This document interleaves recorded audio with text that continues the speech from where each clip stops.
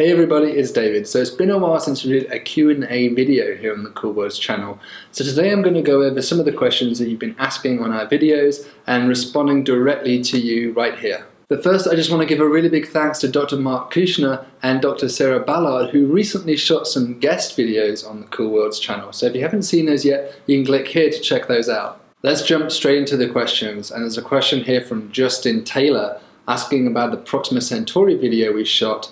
And he is wondering, are there any hints from the Kepler data as to what the occurrence rate of Earth-sized planets are around late M Dwarfs? And if so, is it similar to that which we see for the early M Dwarfs? So just as a reminder for those of you who don't know, M Dwarfs are stars which are fairly similar to the Sun, except that they are smaller. And they could be anything from 50% the mass of the Sun all the way down to 10% the mass of the Sun. So this is a fairly broad category, and taxonomically the way astronomers define these different extremes of this category is that the smallest stars are called late M Dwarfs and the largest stars on the end of the scale are called the early M Dwarfs. So the late M Dwarfs, which are the small ones, remember, are very small. They have these very timid nuclear furnaces inside them, and therefore they're very faint. And so even with a telescope like Kepler, it's really difficult to go and find planets around them, except for the very closest late M Dwarfs. So Kepler didn't see enough late M Dwarfs in order to give a definitive statistical answer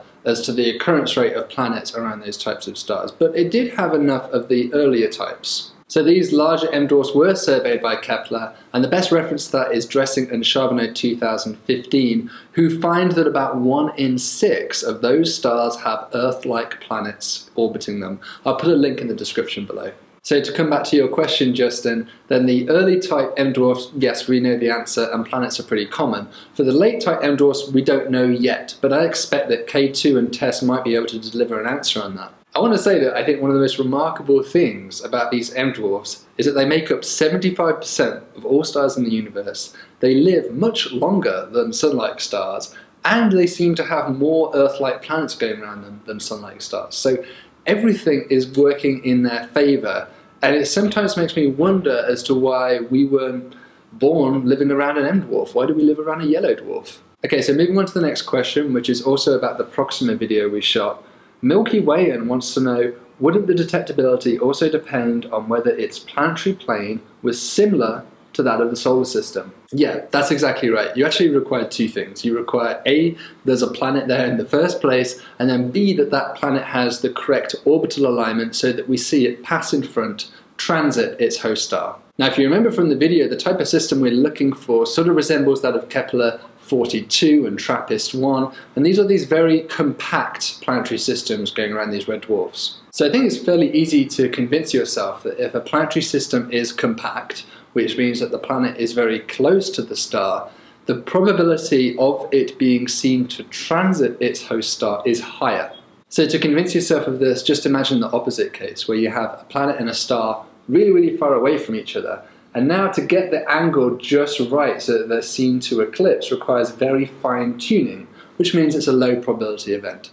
Vice versa, if they're very, very close together, it's actually really easy. So in the case of Proxima, there's about a 10% a priori probability of seeing a planetary system like Kepler 42 transit. Now there are other methods of detecting planets apart from the transit technique, such as radial velocities, and there you don't require the alignment to be quite so finely tuned. However, you are less sensitive to the really small planets. So you can think of transits as being like the high-risk, high-gain science. Okay, so moving on to the next question, which is on the polluted dead stars video that Dr. Ballard shot. Josh Plumridge asks, how cold is space really, and how are we going to end toxic dumping on white dwarfs? By the way, I know that Sarah really enjoyed that cool space lady comment you threw in there.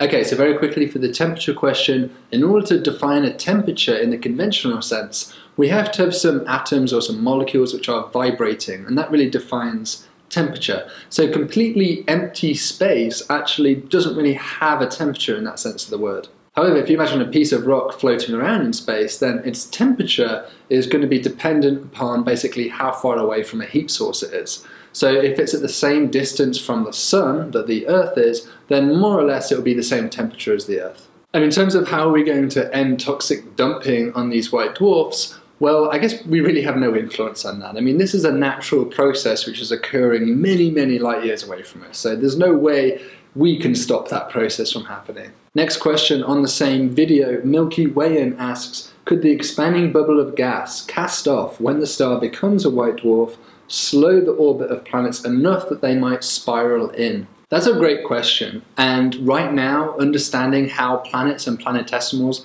can get so close to these dead stars that they literally fall into them is an area of open and active research, which means that we actually don't know conclusively the answer just yet. There's a great review article by Dimitri Veras who explores all the different avenues which have been proposed that might make planets and planetesimals get really close to dead stars, and I'll put a link down in the description below for that. But you're right that the gas, and not only the gas but also the debris disk, the dust basically, that's left over around these white dwarfs will be a source of drag, and it will cause these planets to migrate inwards if they feel that drag force. But another big change which has happened is that the star itself, in the death throes of its final years, has lost a significant fraction of its mass. So for example, in the solar system, obviously we have 8 planets orbiting the Sun, and if the mass of the Sun suddenly decreased, then it's going to affect the orbits of those planets, and it might lead to dynamical instabilities which could ultimately cause some planets to maybe get ejected and some planets to fall all the way into that star.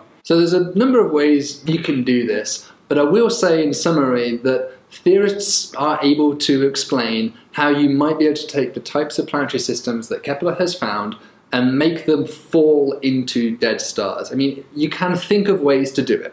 So thank you so much for all those questions. I really believe that answering questions directly to you in this way is something which makes our outreach channel very unique compared to other outreach forums. I mean, we don't just want to have a one-way lecture, we want to have a conversation with you. I want to quickly thank Dan Allen, who left an endorsing comment on the Game of Thrones video that we shot last week.